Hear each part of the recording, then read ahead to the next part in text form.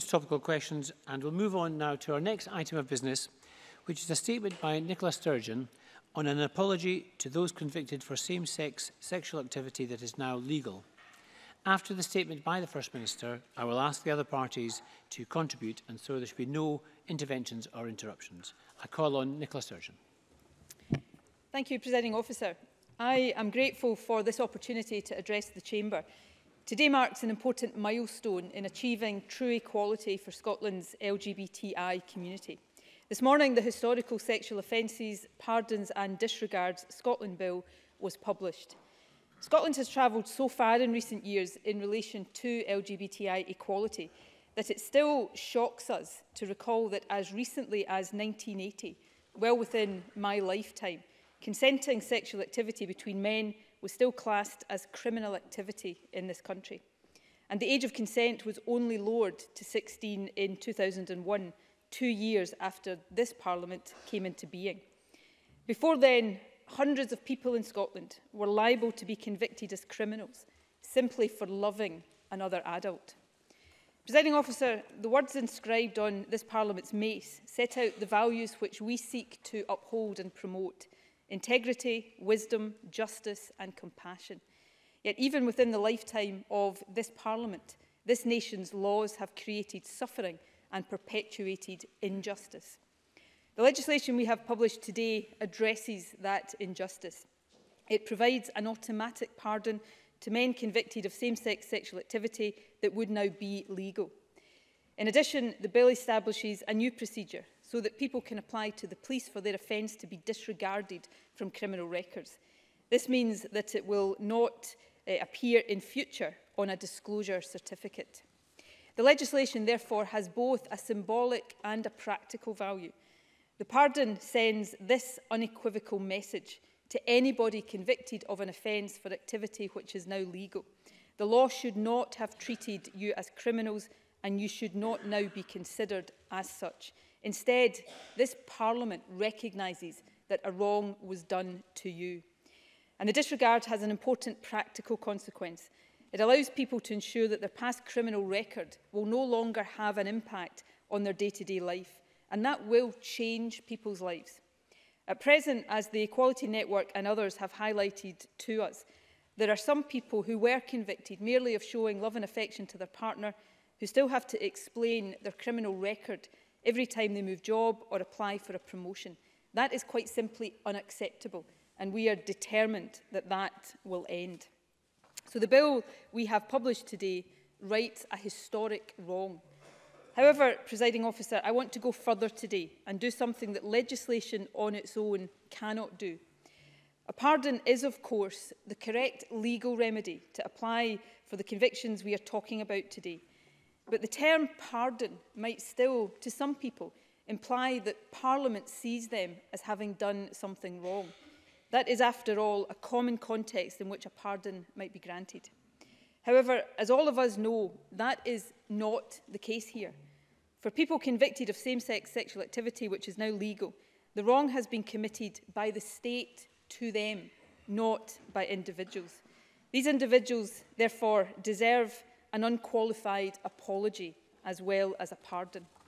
That apology, of course, can only come from the government and from Parliament, not from the justice system. After all, the courts, prosecutors and the police were enforcing the law of the land at the time. The simple fact is that parliamentarians in Scotland over many decades supported, or at the very least accepted, laws which we now recognise to have been completely unjust. Those laws criminalised the act of loving another adult. They deterred people from being honest about their identity to family, friends, neighbours and colleagues. And by sending a message from Parliament that homosexuality was wrong, they encouraged rather than deterred homophobia and hate. So today, as First Minister, I categorically, unequivocally and wholeheartedly apologise for those laws and for the hurt and the harm that they caused to so many. Presiding Officer, nothing that this Parliament does can erase those injustices, but I do hope that this apology, alongside our new legislation, can provide some comfort to those who endured those injustices. and I hope that it provides evidence of this Parliament's determination insofar as we can to address the harm that was done. The final point I want to make is that while today's legislation does mark an important milestone in Scotland's progress towards LGBTI equality, our journey is not yet complete. Considering how recently it is that the laws I have just outlined were in force, it is remarkable and indeed inspiring that Scotland is now considered to be one of the most progressive countries in Europe when it comes to LGBTI equality. Indeed, one of the proudest moments of my 18 years as an MSP, and I know one of the proudest moments for many MSPs across this chamber, was in February 2014 when people from all parties came together to support equal marriage.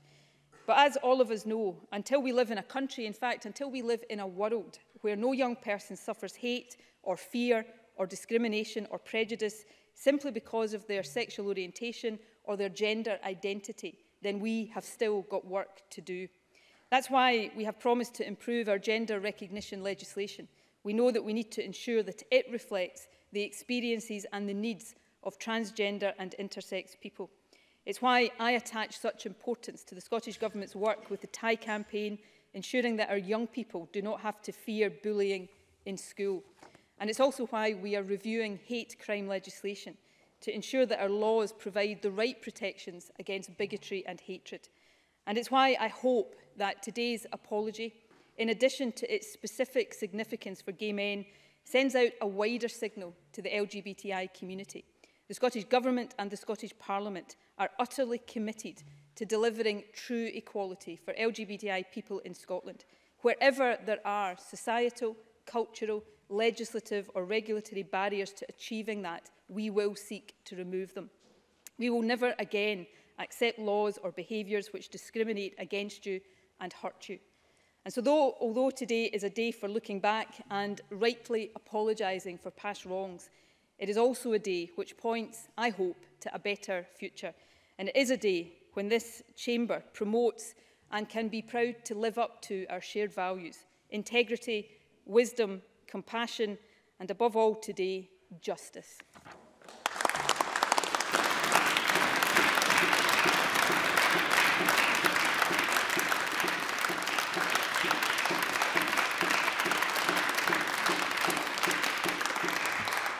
Thank you. I call Ruth Davidson. Thank you. Presiding Officer, at the time that this Parliament passed equal marriage legislation, I commented on how fast Scotland had changed, was changing, and that the change was for the better. I'm not yet 40, and the idea that in my lifetime we've gone from consenting adults being persecuted and criminalised for forming a loving relationship to those same couples having marriage extended to them also is remarkable progress. But the jigsaw of equal rights is not yet complete, and today we see a significant piece being added. In Scotland, acts that were consensual, that were adult, that were innocent, were once considered illegal and immoral. Now, attitudes in the law have advanced. It is right that we offer a pardon and help remove criminal records that still persist. It's been called Turing's Law, and Alan Turing's case deserves its high profile, but of course the scope and the scale extend far beyond a single man, no matter his achievements. Most estimates place the number of men in Scotland who will now be pardoned in the thousands, both living and dead. And to give a sense of wider scale, Stonewall estimate the number of men convicted across the UK to be anything up to 100,000. While the UK government estimates around 49,000 men had their name cleared by the pardon in England and Wales that passed earlier this year. So we're not talking about a few unlucky individuals. We are talking about entire generations who faced the criminalisation of love. My hope for those men and their families is that they now feel a weight lifted, and that as well as criminal records formally being wiped clean, any lingering sense of legal stigma, any last shadow of unfair disgrace is firmly banished. And my hope for the young men of today is that they never know what it is like to fear their love being found out. It is striking that the progression of law across those generations is still relatively recent and based on incremental change. The 1967 Act only partially decriminalised homosexuality. Legal changes of the 80s and 90s inched us forward. And in recent years, we've seen the equalisation of the age of consent and the passage of equal marriage. Today's change is one such foothold in that advance. If we turn to the detail of the bill as it progresses, our focus will be on the practical implementation and on the legal detail. There are two essential components of the change, the pardon and the disregard process, where individual men have their criminal records erased. I believe that both aspects are necessary and right. We are clear that the record should be set straight through an overall pardon, but it is obvious that retrospective changes to criminal records need some sort of process and have to be managed. That is the function of the disregard process, and the Scottish Government's approach, in our view, is proportionate, and while we will look at the supporting consultations and proposed changes in detail as they are published, at this stage we believe the approach to be correct in its fundamentals. It is also reasonable to list exemptions, to note that the pardon does not apply when the act still is a crime. That is only sensible and will ensure that well-intentioned bill does not have troubling unintended legal consequences. So we will scrutinise the bill in that constructive spirit as an attempt to fulfil its aims in the best way possible. Presiding Officer, it is right that we find ourselves at this place today. It is right that men who committed no offence beyond falling in love, whose consensual commitment can now be recognised publicly, can even be formalised through partnerships and marriage, have their records wiped clean. It is right that we apologise for the harm caused, and I add my unequivocal and wholehearted apology to that of the First Minister. Scotland is now a better place to be gay than at any time in my lifetime, and this action will make it better still. We welcome today's statement, and we back the principles of the bill that it precedes. Thank you.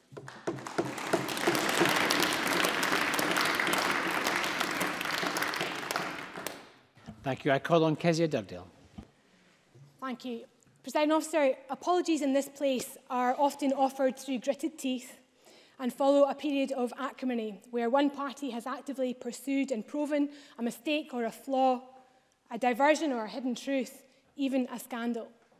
This apology, though, is very different. It's offered with warmth and in the spirit of love and inclusion. It takes a deep breath and a big heart to say sorry for mistakes of the past, and an even bigger heart when those errors are not your own. So I offer the congratulations and gratitude of these benches to the Government for stepping up and saying sorry today. We are, of course, saying sorry to the men who have been arrested, charged and convicted of loving another man. And as we've heard already, homosexuality was only decriminalised in Scotland in 1980, and the law around sexual activity only equalised in 2001. This matters because it affects men who are alive today, men whose lives were destroyed by legislation which promoted fear and hate, laws that said the love of two men was unnatural, something other, something criminal, and something wrong, feeding intolerance and homophobia. But it also matters to those who loved and still miss the men who are no longer in their lives, men who died with criminal records, many who took their own lives because they could no longer bear the shame and isolation that they faced. And our Scotland today, however proud we are of it, still sees gay men more likely to consider suicide. And Stonewall Scotland's 2017 school report tells us that 1 in 4 young LGBT Scots have considered ending their own life. A truly shocking figure. In my adult lifetime, the cause of the LGBT community has moved from fighting against homophobia and demanding human rights to fighting for inclusion and equal rights. We should be proud of that journey, but not complacent. Proud of how far we've come from Section 2A, through civil partnerships, equal marriage and adoption rights, the lifting of the ban on the military and the introduction of hate crime legislation. But we cannot risk complacency, and that's why upholding and applying anti-discrimination laws is critical. Ensuring the asylum system protects those fleeing violence and sometimes death, those seeking refuge because of their sexuality, and why we should wholeheartedly back the TIE campaign and their calls for a truly inclusive education system. Today is a landmark day in Scotland's LGBT history. In apologising, the First Minister accepts that for Scotland to fulfil its vision of an inclusive future, it must be at peace with its past. This bill will bring that peace by pardoning all those men who were convicted of same-sex sexual activity that is now legal. And I understand from the First Minister's statement that such a pardon will lead to the crucial formality of disregards. In other words, wiping the slate clean, clearing the criminal records of those convicted so that no such scars of history appear on documents like disclosure checks. Presiding Officer, today we apologise to Scotland's gay and bisexual men for criminalising their love of sex and their love for each other. But it's worth reminding ourselves why the apology doesn't apply to women. The reality is that it has never been a crime for two women to be together. The history books teach us that the lawmakers did try. In fact, the House of Commons passed an amendment in 1921 to make sex between two women illegal, but it was rejected by the House of Lords because they didn't want ordinary women to know that such a thing existed. Very often, women had to pass as men to live their lives, and if they were caught, they were sometimes convicted of fraud. Most were not criminalised for their love of each other, but they were still punished. They were both invisible and demeaned, ostracised from their communities and their families, punished and painted out of history. Yet, through the years, women and men, gay and straight, intersex, trans and non-binary, of all ethnicities and races, all faiths and none, have marched together, demanding tolerance and respect with pride and passion. And that march has led us here today. This apology is a product of their work, their sweat and tears, and I thank them deeply and personally for it. And crucially, it allows our Scotland to take another step of progress towards an equal and inclusive future for all. Thank you.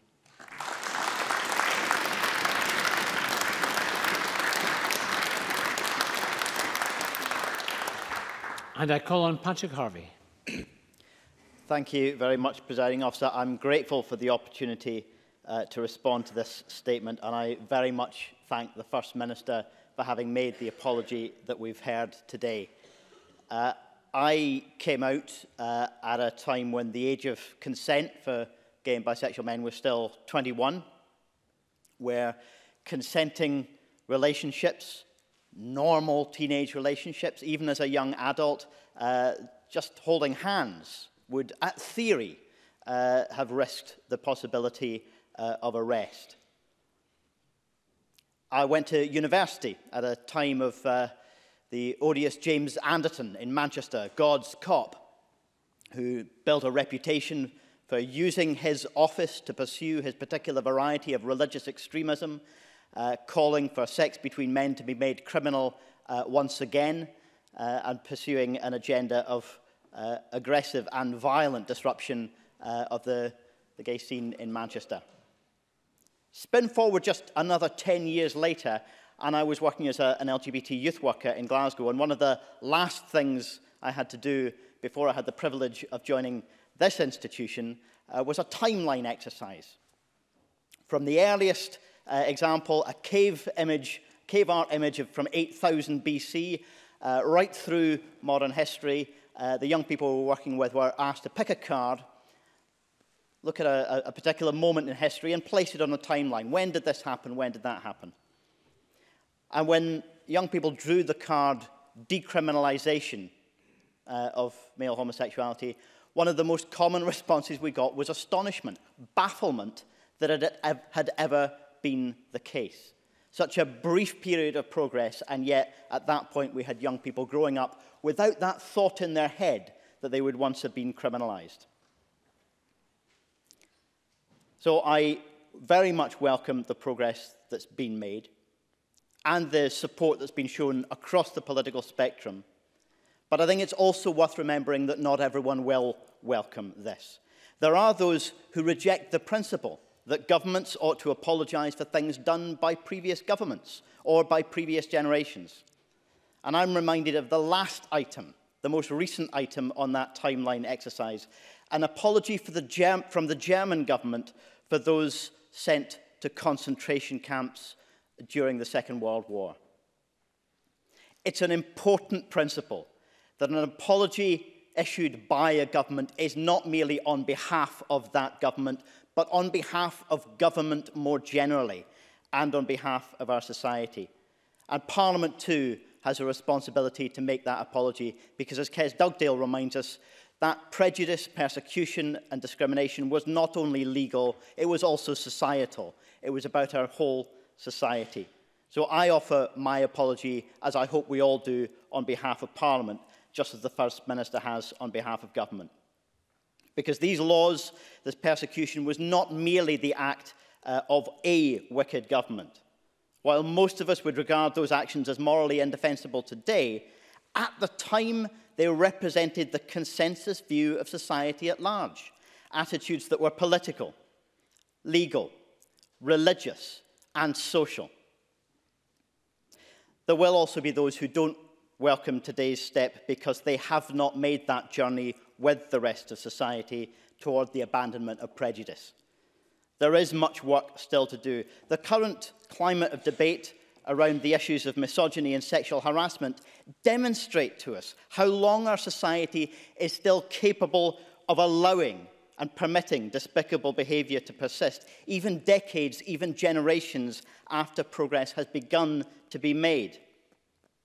And so today's statement should be a reminder of this too, that we have made great progress, but the inequality, prejudice and bigotry persist still in our workplaces, in our schools, in our media, and in our politics.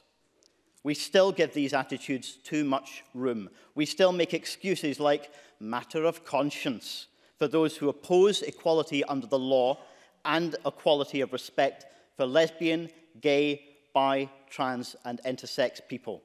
We still make too many excuses for those who even now cannot accept that same-sex relationships are equal and that the laws against them were morally wrong, not the people those laws were used against. So let us all recommit to continuing the progress and ensuring that the next generation has nothing to apologise for on our behalf.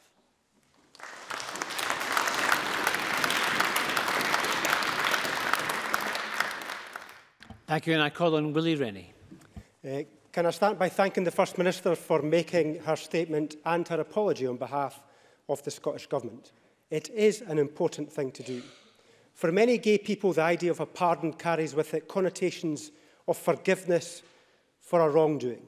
The apology today from the First Minister makes it clear that it was the law, the enforcement of that law, and the attitude of those in authority in our country's past who were wrong. Today, we are all adding to that apology by reflecting on the wasted potential and the lost achievements of those men whose lives were limited or tragically cut short because of this injustice. People were imprisoned and fined. Their lives and families were in many cases ruined. Men became outsiders from their own families and from their own communities. Our country is poorer for the limits we placed on those men's freedom. It is right that the Parliament stands together to apologise for that.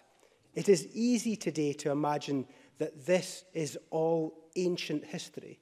Certainly, when we see Alan Turing, we see photographs in black and white. But the estimates are that most of the prosecutions were in the 1980s, within easy living memory. With many of those arrested and prosecuted and those who made the arrests and led the prosecutions still with us today. In the summer, the BBC showed their dramatised documentary Against the Law, which commemorated 50 years since the partial decriminalisation of homosexuality. One of the testimonies was from Professor Roger Lockyer, who lived with his partner, later his husband, for more than 50 years. He described with great humour, but also great poignancy, the struggle, the secrecy and the injustice of the law of this country over those 50 years and the decades before. He himself overcame all of that to have an academic career of importance and achievement, one that increased our understanding of history. But he also lived through and made part of history. So it was sad to learn that he died last week at 89 years of age, but having lived to see his equality recognised and set into law. Today, this Parliament shows respect to all those individuals who were wronged by our laws. And in closing, I would like to say that individual human rights, particularly for gay people, are not universal throughout the world. In recent weeks, we have heard of serious oppression and mistreatment of gay people in Azerbaijan, in Chechnya, in Indonesia, but also in Egypt. Our country needs to stand for equality and for respect for the individual, and we will not be able to stop speaking up for that after today. We must continue that battle for people across the globe. Thank you.